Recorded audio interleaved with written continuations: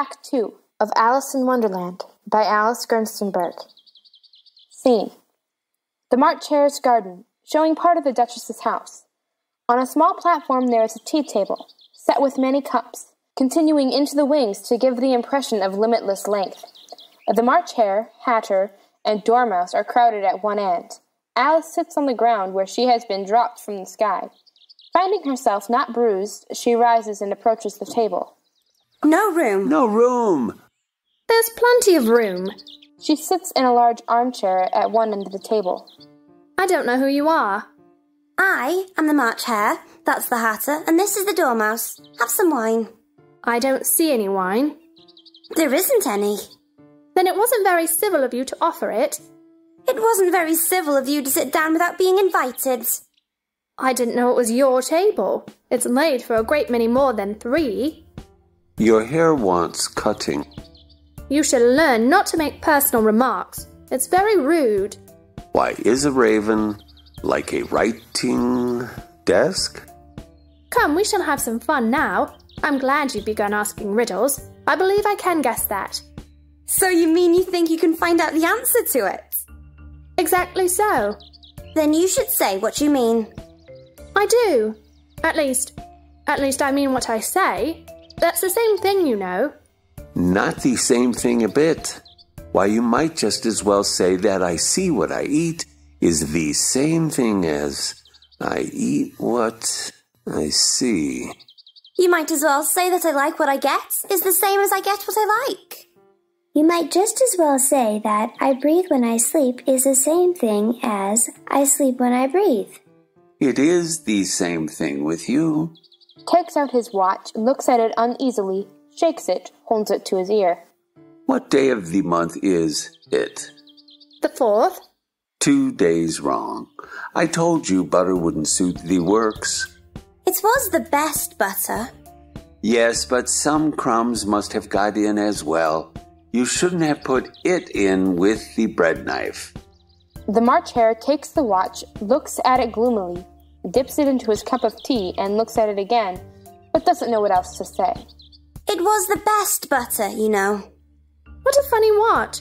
It tells the day of the month and doesn't tell what o'clock it is. Why should it? Does your watch tell you what year it is? Of course not, but that's because it stays the same year for such a long time together. Which is just the case with mine. I don't quite understand you. What you said had no sort of meaning in it, and yet it was certainly English. The Hatter pours some hot tea onto the Dormouse's nose. The Dormouse is asleep again. Of course. Just what I was going to remark myself. Have you guessed the riddle yet? No, I give it up. What's the answer? I haven't the slightest idea. Nor I. I think you might do something better with the time than wasting it in asking riddles that have no answers. If you knew time as well as I do, you wouldn't talk about wasting it. It's him. I don't know what you mean. Of course you don't. I dare say you never even spoke to time. Perhaps not, but I know I have to beat time when I learn music. Ah, that accounts for it. He won't stand beating. Now, if you only kept on good terms with him, he'd do almost anything you liked with the clock. For instance, suppose it were 9 o'clock in the morning, just time to begin lessons. You'd only have to whisper a hint to time, and round goes the clock in a twinkling. 1:30. Time for dinner. I only wish it was. That would be grand, certainly, but then I shouldn't be hungry for it, you know. Not at first, perhaps, but you could keep it to 1:30 as long as you like. Is that the way you manage? Not I. We quarreled last March, just before he went mad. You know, it was at the great concert given by the Queen of Hearts, and I had to sing. Twinkle, twinkle, little bat, how I wonder what you're at. You know the song, perhaps? I've heard something like it. Twinkle, twinkle, twinkle. Well, I'd hardly finished the first verse when the Queen bawled out, "He's murdering the time. Off with his head." How dreadfully savage! And ever since that, he won't do a thing I ask. It's always 6 o'clock now. Is that the reason so many tea things are put out here? Yes, that's it. It's always tea time, and we've no time to wash the things between whiles. Then you keep moving round, I suppose. Exactly. So as the things get used up. But when you come to the beginning again? Suppose we change the subject. I vote the young lady tells us a story. I'm afraid I don't know one. Then the Dormouse shall. Wake up, Dormouse. They pinch him on both sides at once. The Dormouse opens his eyes slowly and says in a hoarse, feeble voice, I wasn't asleep. I heard every word you fellows were saying. Tell us a story. Yes, please do. And be quick about it, or you'll be asleep again before it's done. Once upon a time, there were 3 little sisters, and their names were Elsie, Lacey, and Tilly, and they lived at the bottom of a well. What do they live on? They lived on treacle. They couldn't have done that, you know. They'd have been ill. So they were very ill. But why did they live at the bottom of a well? Have some more tea. I've had nothing yet, so I can't take more. You mean you can't take less? It's very easy to take more than nothing. Nobody asked your opinion. Who's making personal remarks? No. Alice helps herself to tea and bread and butter. Why did they live at the bottom of a well? The Dormouse takes a minute or two to think. It was a treacle well. There's no such thing. Shush! Shh! If you can't be civil, you'd better finish the story for yourself. No, please, go on. I won't interrupt you again. I dare say there may be one. One indeed. And so these 3 little sisters, they were learning to draw, you know. What did they draw? Treacle. I want a clean cup. Let's all move one place on. Patcher moves on, Dormouse takes his place, March Hare takes Dormouse's place, and Alice unwittingly takes March Hare's place. I'm worse off than I was before. You've upset the milk jug into your plate. It wasn't very civil of you to sit down without being invited. Where did they draw the treacle from? You can draw water out of a water well.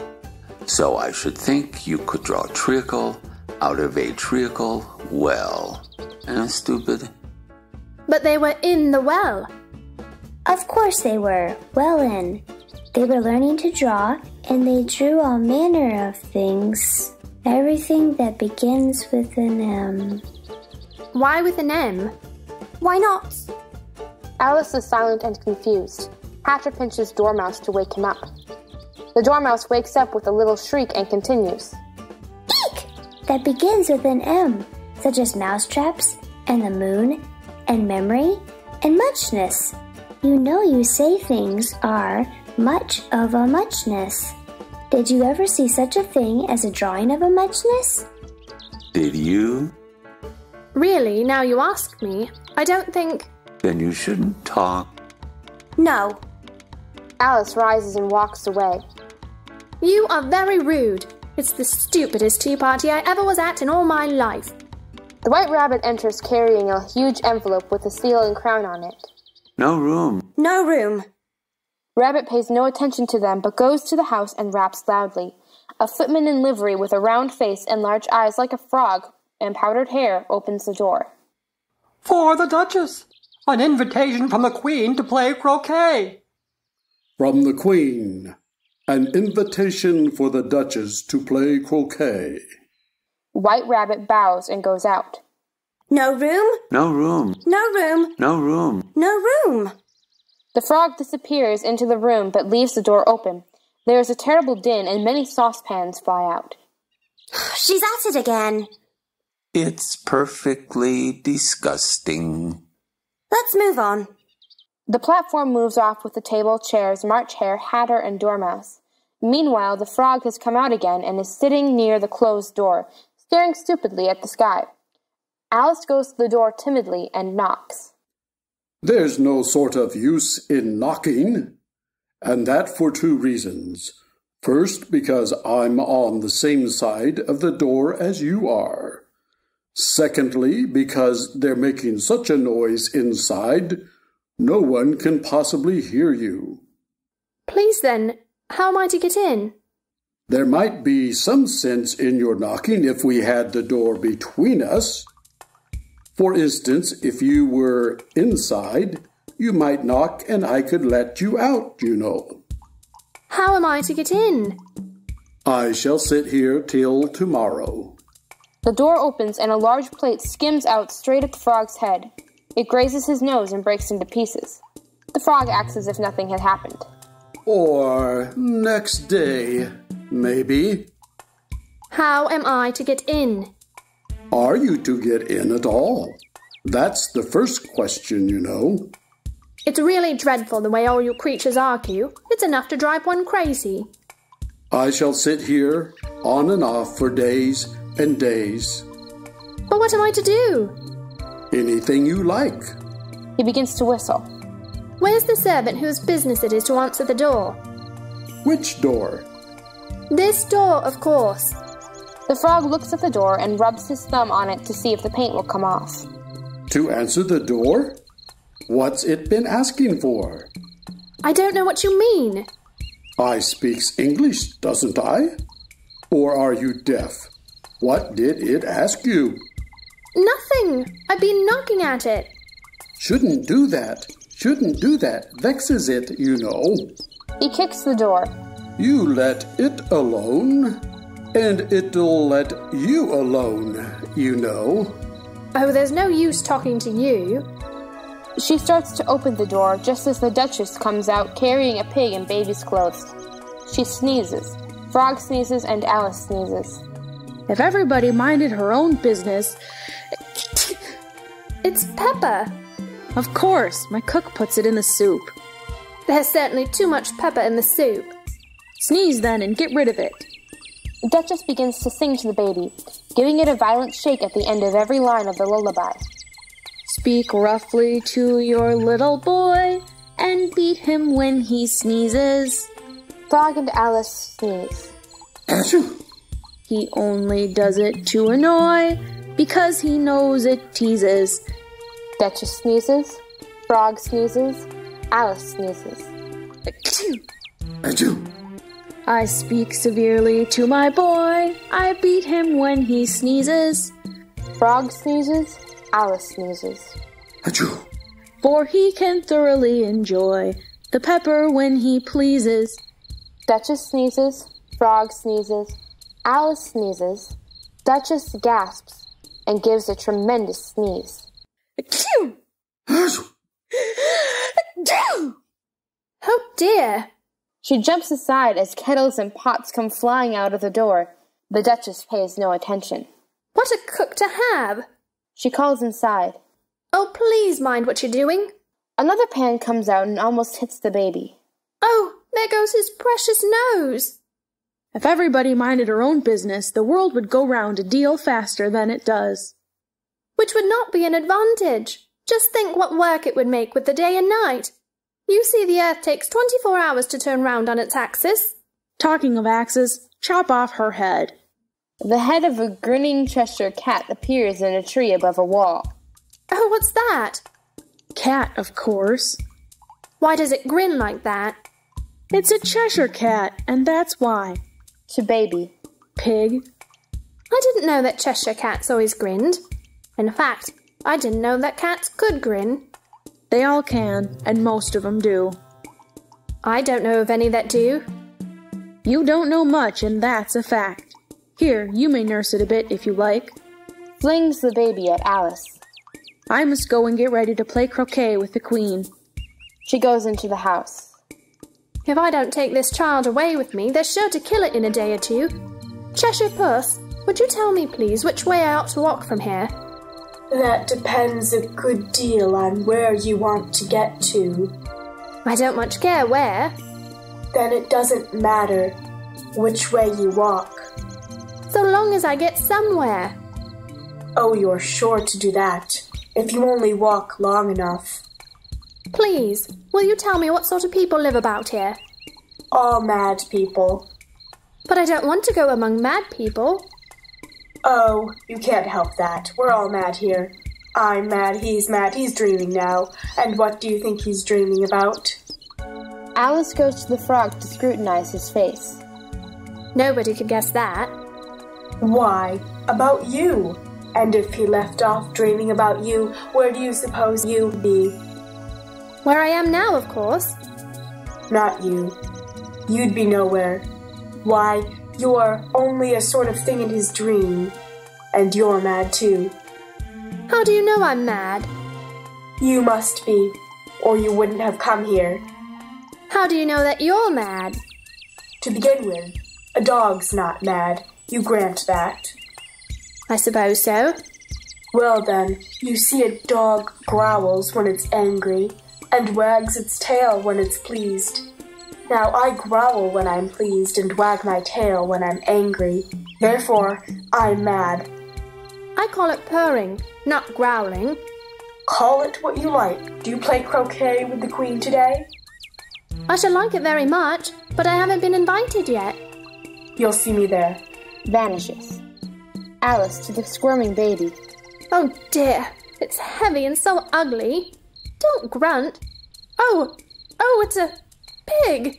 Please, Mr. Footman, take it. Frog rises with dignity, whistles and disappears into the house. A kettle comes bounding out. Alice puts pig down and it crawls off. The cat appears again. By the by, what became of the baby? It turned into a pig. I thought it would. Vanishes. Frog comes out of the house with hedgehogs and flamingos. Cat reappears. Did you say pig or fig? I said pig, and I wish you wouldn't keep appearing and vanishing so suddenly. You make one quite giddy. All right. It vanishes slowly. Frog puts flamingos down and re-enters the house. While Alice is examining the flamingos curiously, Tweedledum and Tweedledee, each with an arm around the other's neck, sidestep in and stand looking at Alice. Alice turns, sees them, starts in surprise and involuntarily whispers, Tweedledee. Doom. If you think we're waxworks, you ought to pay. Contrariwise, if you think we're alive, you ought to speak. The first thing in a visit to say is how do you do, and shake hands. The brothers give each other a hug, then hold out the two hands that are free to shake hands with her. Alice does not like shaking hands with either of them first, for fear of hurting the other one's feelings. She takes hold of both hands at once, and they all dance around in a ring, quite naturally to music. Here we go round the mulberry bush. Would you tell me which road leads out of... What shall I repeat to her? The walrus and the carpenter is the longest. He gives his brother an affectionate hug. The sun was shining. If it's very long, would you please tell me first which road? The moon was shining sulkily. The sea was wet, as wet could be. Oh, oysters, come and walk with us, the walrus did beseech. A pleasant walk, a pleasant talk along the briny beach. The eldest oyster winked his eye and shook his heavy head. Meaning to say, he did not choose to leave the oyster bed. But 4 young oysters hurried up, and yet another 4. And thick and fast they came at last, and more, and more, and more. The walrus and the carpenter walked a mile or so. And then they rested on a rock, conveniently low. And all the little oysters stood, waiting in a row. A loaf of bread, the walrus said, is what we chiefly need. Now if you're ready, oysters dear, we can begin to feed. But not on us, the oysters cried, turning a little blue. The night is fine, the walrus said. Do you admire the view? The carpenter said nothing, but cut us another slice. I wish you were not quite so deaf. I've had to ask you twice. It seems a shame, the walrus said, to play such a trick after we've brought them so far and made them trot so quick. Oh, oyster, said the carpenter, you've had a pleasant run. Shall we be trotting home again? But answer came there none. This was scarcely odd because they'd eaten every... Did you see that? Dee interrupts in a passion, pointing to a white rattle on the ground. It's only a rattle. Dum stamps wildly and tears his hair. I knew it was. It's spoiled, of course, my nice new rattle. To Dee. You agree to have a battle? He collects saucepans and pots. Dee picks up a saucepan. I suppose so. Let's fight till dinner. They go out hand in hand. Alice hears music. I wonder what is going to happen next. She backs downstage respectfully as the King and Queen of Hearts enter, followed by the Knave of Hearts, carrying the King's crown on a crimson velvet cushion, and the White Rabbit and others. When they come opposite to Alice, they stop and look at her. The Duchess comes out of her house. Who is this? The Knave bows 3 times, smiles, and giggles. Idiot. What's your name, child? My name is Alice, so please your majesty. Off with her head! Off! Nonsense! Consider, my dear, she is only a child. Can you play croquet? Yes. Come on, then. Get to your places. Where are the mallets? Here. The frog appears with the flamingos and hedgehogs. Off with his head! No one pays her any attention. What fun. What is the fun? Why, it's all her fancy that. They never execute anyone. What does one do? Get to your places! She takes the flamingo, uses its neck as a mallet and the hedgehog as a ball. The frog doubles himself into an arch. The king does the same with the flowers, and the knave offers himself as an arch for Alice. Even though Alice does not notice him, he holds the arch position. The queen shouts at intervals, Off with his head! Off with her head! Where are the chess queens? Under sentence of execution. What for? Did you say, what a pity? No, I didn't. I don't think it's at all a pity. I said, what for? They boxed the queen's ears. Alice gives a little scream of laughter. Oh, hush. The queen will hear you. You see, they came rather late, and the queen said, Oh dear, the queen hears me. He hurries away. Alice notices the knave, who is still pretending to be an arch. How can you go on thinking so quietly with your head downwards? What does it matter where my body happens to be? My mind goes on working just the same. The fact of it is, the more head downwards I am, the more I keep on inventing new things. Did you happen to meet any soldiers, my dear, as you came through the wood? Yes, I did. Several thousand, I should think. 4,207. That's the exact number. They couldn't send all the horses, you know, because 2 of them are wanted in the game, and I haven't sent the 2 messengers either. What's the war about? The Red Chess King has the whole army against us, but he can't kill a man who has 13 hearts. The Duchess, Queen, Frog, and followers go out. The knave and the 5-spot, 7-spot, and 9-spot of hearts stand behind the king. Just look along the road and tell me if you can see either of my messengers. I see nobody on the road. I only wish I had such eyes to be able to see nobody, and at that distance, too. Why, it's as much as I can do to see real people by this light. I see somebody now, but he's coming so very slowly. And what curious attitudes he goes into, skipping up and down and wriggling like an eel. Not at all. Those are Anglo-Saxon attitudes. He only does them when he's happy.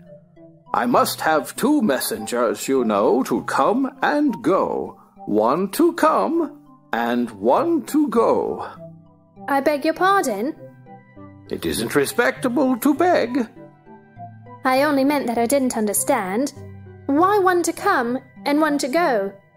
Don't I tell you? I must have two to fetch and carry. One to fetch and one to carry. The March Hare enters, pants for breath, waves his hands about and makes fearful faces at the king. You alarm me. I feel faint. Give me a ham sandwich. Another sandwich.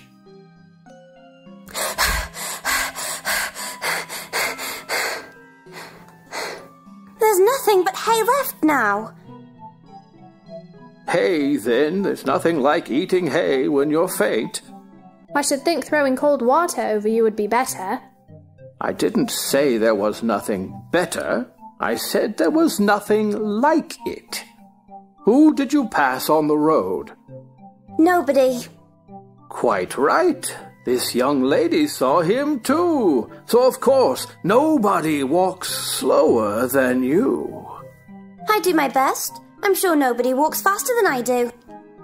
He can't do that, or else he'd have been here first. However, now you've got your breath, you may tell us what's happened in the town. I'll whisper it. Much to Alice's surprise, he shouts into the king's ear. They're at it again. Do you call that a whisper?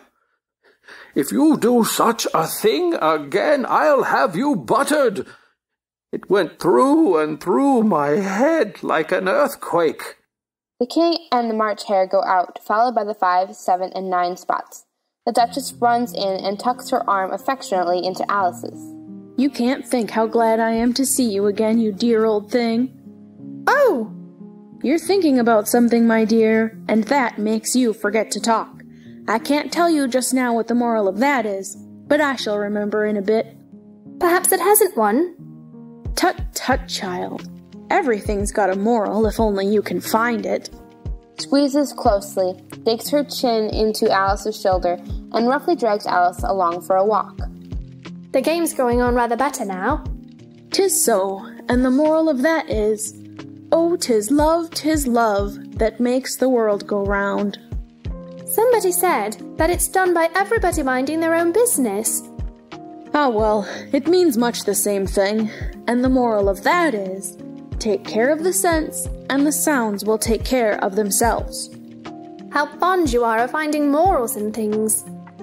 I dare say you're wondering why I don't put my arm round your waist. The reason is that I'm doubtful about the temper of your flamingo. Shall I try the experiment? He might bite. Very true. Flamingos and mustard both bite. And the moral of that is, birds of a feather flock together. Only mustard isn't a bird. Right as usual. What a clear way you have of putting things. It's a mineral, I think. Of course it is. There's a large mustard mine near here. And the moral of that is, the more there is of mine, the less there is of yours. Oh, I know. It's a vegetable. It doesn't look like one, but it is. I quite agree with you. And the moral of that is, be what you would seem to be. Or, if you'd like it put more simply, never imagine yourself to be otherwise than what it might appear to others that what you were or might have been was not otherwise than what you had been would have appeared to them to be otherwise. I think I should understand that better if I had it written down, but I can't quite follow it as you say it. That's nothing to what I could say if I chose. Pray don't trouble yourself to say it any longer than that. Oh, don't talk about trouble. I make you a present of everything I've said as yet. Thinking again. I've got a right to think. Just about as much right as pigs have to fly, and the moral... The arm of the Duchess begins to tremble and her voice dies down. The Queen of Hearts stands before them with folded arms and frowning like a thunderstorm. A fine day, Your Majesty. Now, I give you fair warning. Either you or your head must be off, and that in about half no time. Take your choice. The Duchess goes meekly into the house. Let's go on with the game. She goes off and shouts at intervals, Off with his head! Off with her head! How are you getting on? It's no use speaking to you till your ears have come. I don't think they play at all fairly, and they all quarrel so, and they don't seem to have any rules in particular, and you've no idea how confusing it is, with all the things alive. There's the arch I've got to go through next, walking about at the other end of the ground, and I should have croqueted the Queen's hedgehog just now, only it ran away when it saw mine coming. Music begins. How do you like the Queen? Not at all. She's so extremely... The king, queen, and the entire court enters. The queen is near to Alice. The music stops and all look at Alice questioningly. Alice tries to propitiate the queen. Likely to win? Music continues. That it's hardly worthwhile finishing the game. Queen smiles and passes on. Who are you talking to? It's a friend of mine, a Cheshire Cat. Allow me to introduce it. I don't like the look of it at all. However, it may kiss my hand if it likes. I'd rather not. Don't be impertinent, and don't look at me like that. A cat may look at a king. I've read that in some book, but I don't remember where. Well, it must be removed. My dear, I wish you would have this cat removed. Off with his head! But you can't cut off a head unless there's a body to cut it off from. Anything that has a head can be beheaded. If something isn't done about it in less than no time, I'll have everybody executed all round. It belongs to the Duchess. You'd better ask her about it. It's a lie. You'd better ask me. Do it if you can. It grins away. The Duchess and Frog escape into the house. Cut it off! It's gone. It's gone. It's gone. It's gone. It's gone. It's gone. It's gone. Where? Where? Where? Where? Where? Where? Cut it off! Cut them all off! No, no, no! No, no. No. No, no, no. No. No. Save me! Save me! The knave shouts to Alice and gives her a tart for safety. Take a tart. The queen sees Alice stand out a moment from the others. Cut hers off! Cut hers off! The others are glad to distract the queen's attention from themselves. Cut hers off. Cut hers off. Cut hers off. Alice cries in fear and takes a quick bite at the tart. If there is a trapdoor on the stage, Alice disappears down it, leaving the crowd circling around the hole, screaming in amaze.